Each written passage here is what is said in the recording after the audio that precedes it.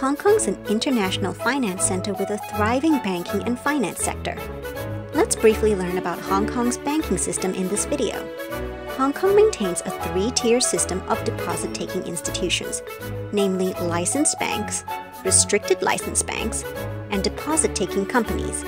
If we have time to name some banks operating in Hong Kong, I believe that most of you would think about those large banks like HSBC, Standard Chartered, and Hang Seng Bank. These most common banks we see in daily life are all licensed banks. Licensed banks or commercial banks can accept deposits of all types, including current, savings, and time deposits. They can also issue negotiable certificates of deposit. Licensed banks can help us with deposits of any kind, any amount, and any maturity period. On the other hand, there are certain limitations on the types, amounts, and maturity periods of deposits that restricted licensed banks and deposit-taking companies can accept. Restricted licensed banks can only accept time deposits of at least 500,000 Hong Kong dollars or issue negotiable certificates of deposit. However, they can't accept any current or savings deposits. You may have heard of investment banks like Goldman Sachs and Morgan Stanley. These are actually examples of restricted licensed banks. Just like restricted licensed banks, deposit-taking companies can only accept time deposits and issue negotiable certificates of deposit. Yet, these deposit-taking companies are restricted to taking deposits of 100,000 Hong Kong dollars or more with a maturity of at least 3 months. Octopus Cards Limited and Prime Credit are two examples of deposit-taking companies that we may be more familiar with. Other than the three kinds of banks we just mentioned, usually there is a central bank in every country or region. For example, there's the Federal Reserve System in the US and the People's Bank of China in the PRC. They all play a completely different role compared to ordinary commercial banks. In Hong Kong, the Hong Kong Monetary Authority serves as the de facto central bank of the region. In general, a central bank serves 5 main functions: being the government's banker, being the lender of last resort, supervising the banking system, issuing currencies, and implementing monetary policies.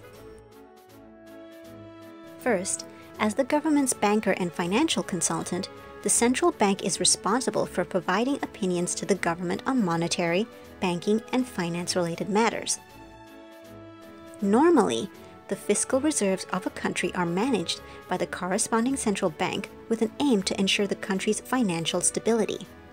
Take Hong Kong as an example. Our fiscal reserves, otherwise known as the Exchange Fund, are managed by the Hong Kong Monetary Authority. Second, the central bank acts as the bank of banks, keeping the cash reserves of deposit-taking institutions. In most countries, deposit-taking institutions are required to keep a certain percentage of their deposits in their accounts opened in the central bank. These reserves are collectively managed by the central bank to ensure liquidity in the banking system.